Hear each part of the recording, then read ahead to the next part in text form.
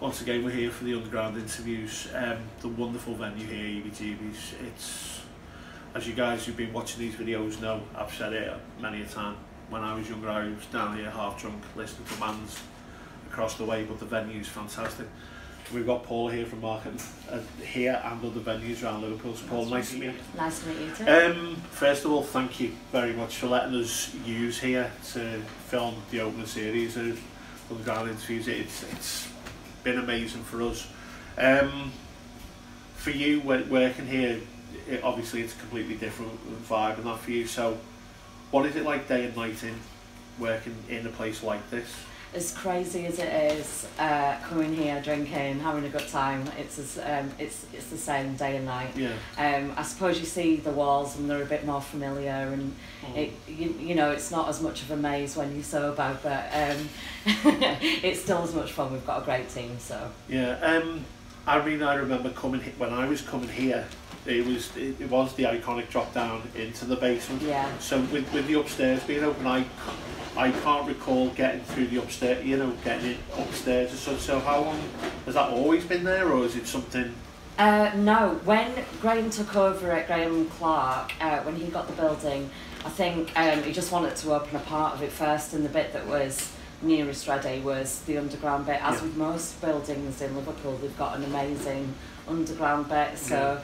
It's a good space for that underground vibe you get, because it feels tight, it feels close, and you're with your mates watching good music. That's the most enjoyable thing about it. But yeah, when there was more money there to build the upstairs got completed and turned into a bar. It's quite an iconic bar as well because it's kind of square and then you can walk all the way around it through the outside, so there aren't many other venues like this. Again, I mean the courtyard as well, only knowing this, when we've come through here to get set up, seeing like the courtyard as well, I mean there must have, if you had £1 for how many times we went to the courtyard. Yeah. So with that as well, you said you've got other venues as well? We do. We've got the Jacaranda Club, which is on Slater Street, and we've got Phase 1, which is newly opened this summer on Seal Street, which is an extension of the Jacaranda Club. Okay.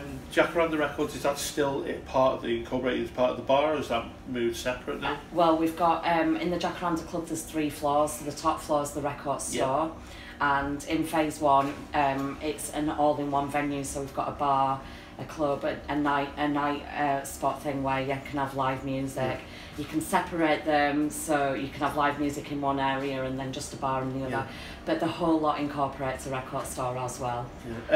When coming back to here, I've read obviously it was stripped back and you got the ceiling mural, the lights and the old lone wolf.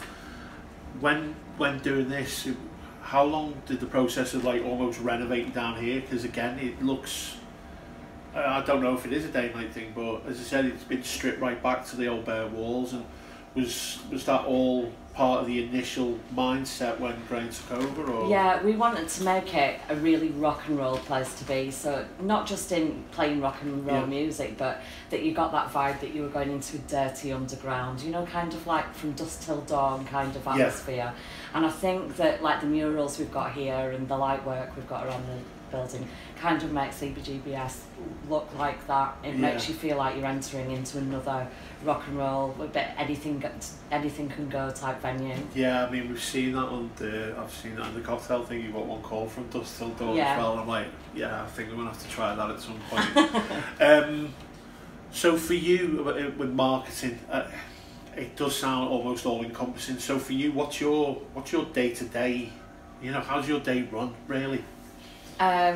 A lot of it, we assess what's happened before. So I think sometimes people forget in marketing that you've got to evaluate your successes as well as your weaknesses, so then you can learn how to go forward, what worked and what didn't. Because obviously, as any venue will, you'll try and put on bands that you like but maybe other people don't. So what works with the customers, what are the customers into? So we do that, and then it's about forward thinking and how what are customers into, what do they want to listen to when they go on a night out, and what gets them in the mood for dancing and having a good time. So it's about putting bands in the right venues, and also make sure that the message is on point, that people know before they go into the club what they're going to get out of it. Yeah. So you know when you go into the Jack Club that in the basement you're going to have a nod to our past, which will be the Beatles, skiffle bands, that sort of thing. But then you've got a modern record store on the first floor. Yeah. Hopefully our job is to make sure people know that before they get in. The same with Phase 1, we're all about new music in there, so the best of up-and-coming bands from Liverpool, and I think you know that before you walk in, which is good. Yeah, I mean, obviously, you know, with all the videos, the liquidation nights, now I remember those, you know, the liquidation being a night out, you know, from when I was working in bars and clubs here in Liverpool.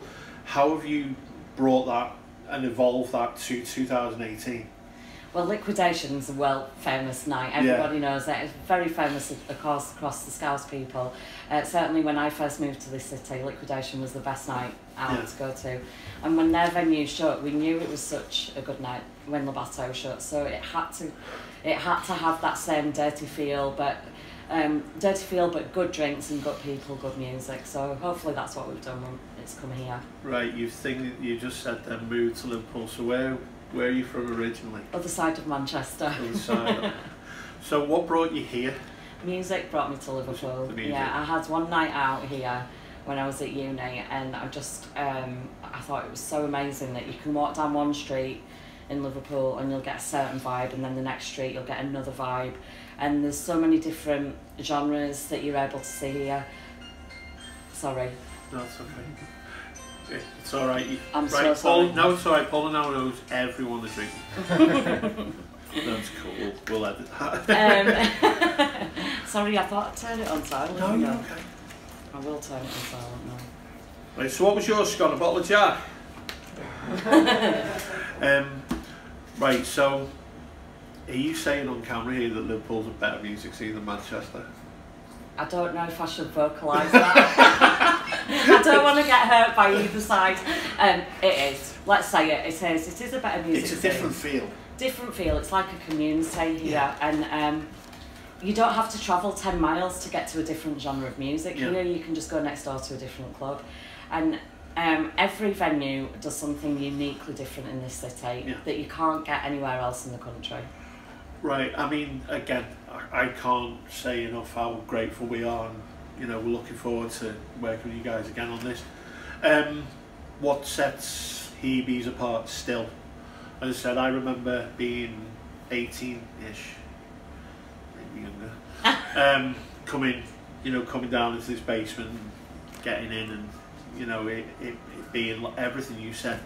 So again, into 2018, what for you, you know, makes Jack Phase 2 Heebie still the places in your mind, and obviously marketing out there to people in Liverpool and outside of the city? What makes these places somewhere to come? I think that, like you said, and by the way, we're really grateful that you're here. We'd love to work alongside people, so yeah, it's great that you're here. But first and foremost, what we think we bring to each of the venues is a home and family feel. So if you're in Heebie Jeebies, you'll feel like you're part of the Heebie's family. First and foremost, that's what we want, and that anybody is welcome. Doesn't matter how old you are, what you look like, what sex you are, whatever, you're welcome here once you're here, and that it's for everyone. And I think the same for Phase 1 and for the Jack Club, that it's welcoming to everyone, but you might go to one of them for a certain genre, you might go to the other for a different feel, but hopefully we cater to everybody. Yeah, I mean, I've got to admit, when we were scouting venues and when we got here, that was a lot of what we felt. And like, Scott's walked off now, and I know this will be on the video, but when he said, because he came here to look, and he was speaking to you guys, and he said this was the one above, you know, other places we've gone to. It was like there was something about it, and when we saw the basement, we just thought it's ideal for what we want to do. Last couple of questions I ask of everyone. Right, you love your music, so I'm sticking you on a desert island with a record player. We're going old school. Okay. I'm gonna put you on there with Stone Roses' greatest hits. Okay. And you can have 3 more. Well, You've kind of nicked one of mine there. Obviously Stone Roses. Blondie plastic letters for definite. Great choice. Oasis, definitely maybe, obvious. I don't know, because others might take Glory, might they? So, maybe. Yeah. Definitely maybe for me. And Rumours Fleetwood Mac. Again, obvious, but how can we not? Yeah, it's one of the greatest. Yeah. And lastly, the Stocko question. What does Paula like on her pizza? On a pizza? Oh, right, okay. I like garlic sausage sliced with pineapple chunks. And don't you dare tell me pineapple is not allowed on pizza. We'll row. We've actually got a thing where where the word gets beat down. But Paula has said it's been an absolute honour being here. Hopefully we can film more series of these here while we do That'd it. Be great. It's brilliant. Thank you. Okay. Scouse. House of Scouse. House of Scouse Television. House of Scouse Television.